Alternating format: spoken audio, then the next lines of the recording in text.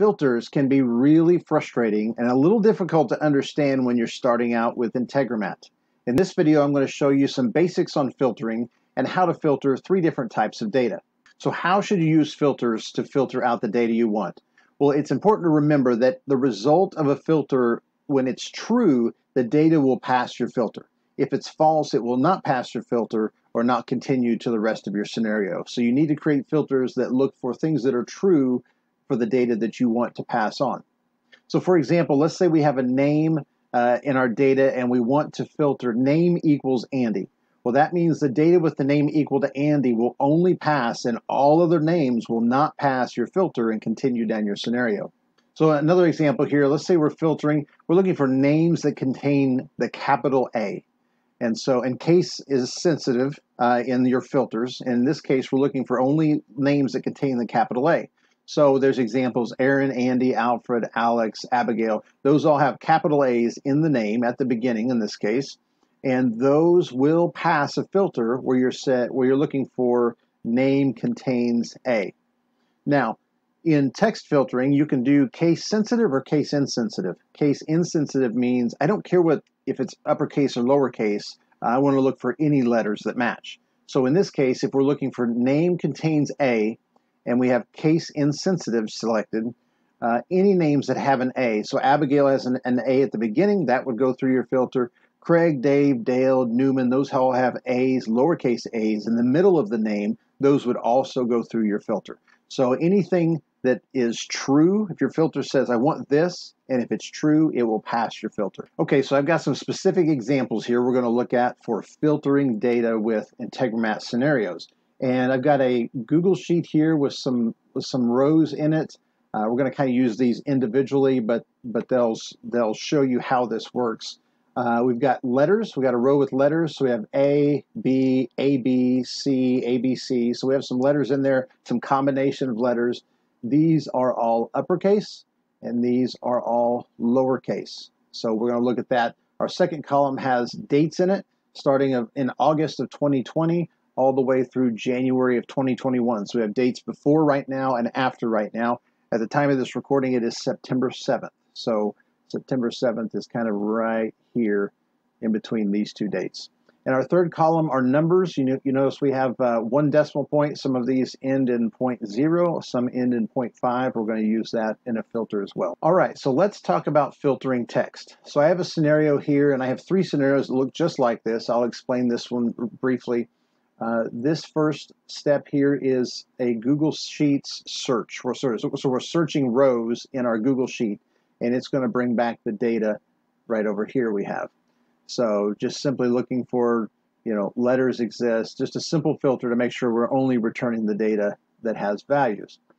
Then we have a router here, and then we have 3 filters. And so we're going to click and look at these filters, and we'll run this scenario and see what data pass through our filters. Our first filter here is looking for letter equals A. So we've mapped our letter value. So this is the letters from the first column of our sheet right here. That's the ones we're using for this example. So letters equal to A. So what this should do is only let values through that are equal to a capital A. Let's look at our next filter here. Now you notice a little thing about filtering. I've got labels here. You can add these up here. This is really, really handy when you're trying to see what's going on in your scenario. So this second one, I have letters. The letter value contains A. And contains is a text operator right here. And you'll notice there's another one where it says contains case insensitive. We're going to look at that next, but this one is contains. So that means only data that contains a capital A will pass through this filter. And down here, this is letters that contain a capital or lowercase a. So I've mapped the letters value here. So letters contains, this says case insensitive. So this means it can be an uppercase A or a lowercase a. We don't care. If your data has a word in there, you can either put the word, let's say you're looking for, the value equals email, but sometimes it's uppercase and sometimes it's lower. You can just put email and say case insensitive, and it doesn't matter the capitalization, and it will find it. So in this case, we're looking for our letters contains either a capital A or a lowercase a because it's case insensitive. So let's run this scenario. All right, so our scenario is run, and again, this is letter equal A. And this last step is just a text aggregator I'm dumping the results into so we can see what happened. So you can see here there is only one value that passed our filter, which is a capital A. So if we go back over here, we see there's only one record in our Google Sheet that is only a capital A. So that worked perfectly.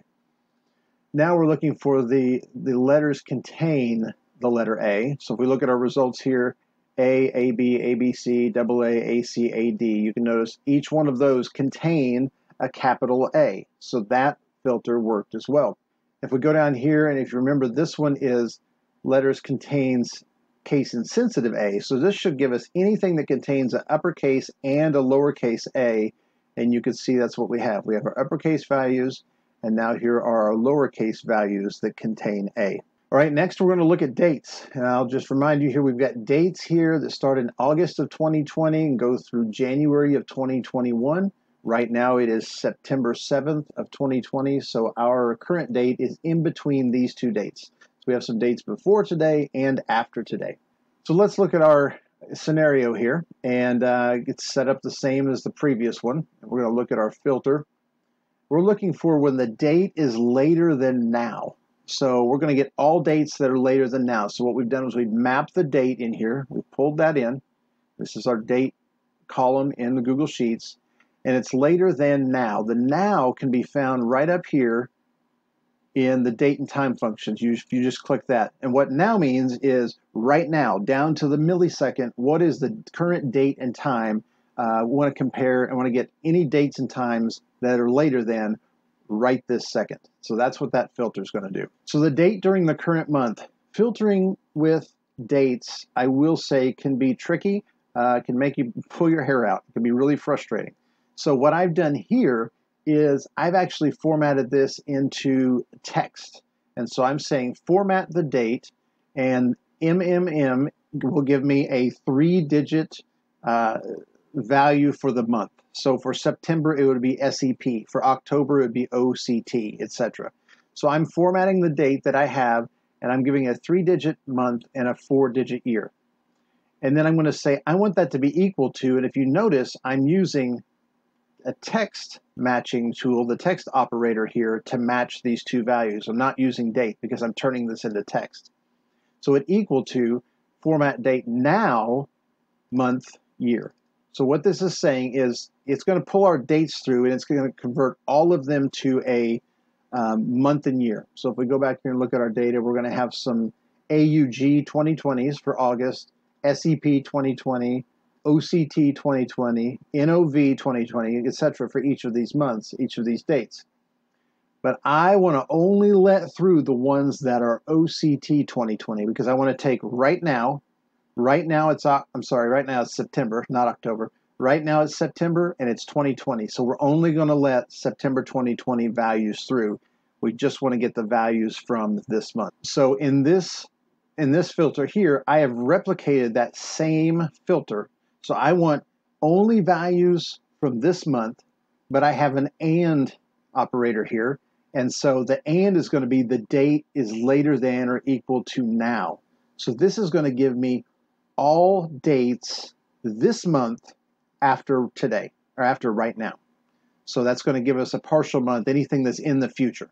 So let's run these and take a look. All right, so now we have dates later than now, and we'll look at those values. So 9/8, 9/15. Remember, today is September 7th, so we don't have anything before September 7th. That worked perfectly. Now this is the dates during the current month, and we have 9/1 to 9/29. Again, it's September right today, so this gave us everything that was in the current month. Now, our next one is going to give us everything in the current month after today. So that should start at 9/8 and go to 9/29. It should give us 4 values because this September 1st value is in the past. And it does, right there, 9/8, 15, 22, 29. Those are all dates in the future, but only from this month. So that is a little on filtering dates. All right, back to our spreadsheet. Let's look here, and we have a numbers column, and our numbers are 2.5 up to, I think, 30, and some of them have 0.5 at the end, 20.5, many of them are 0.0 or they're whole numbers. So again, here's our scenario. We're going to look here, and in this first one, we want to get numbers that are 20 to 30. So 20.0 up to 30.0 is what we're looking for. So our condition is we're going to pull our number in here. So we pulled the number in from our spreadsheet, and we're going to say it's greater than or equal to 20. The other thing we're going to do is we're going to say and is less than or equal to 30. Now it has to be and. If you do or, you'll get everything greater than 20, everything lower than 30. Basically, you'll get the entire data set. So this has to be an and. The number is greater than or equal to 20 and less than or equal to 30. All right, our next one here, we're looking for numbers that end in 0.5. So we want only numbers that end in 0.5, any of them that end in 0.5. And the way we're doing this is we pulled in our numbers here, and then I'm actually using a text operator, okay? And we're looking for ends with 0.5. And that's going to bring us any numbers that end within 0.5. Next, we're looking for any numbers. So let's look at our filter here. We're looking at any numbers that are equal to 15 or equal to 25. So this should bring us back any numbers that are only 15 and only 25. So let's run this one. All right, so if we look up here, this first filter is looking for numbers that are 20 to 30.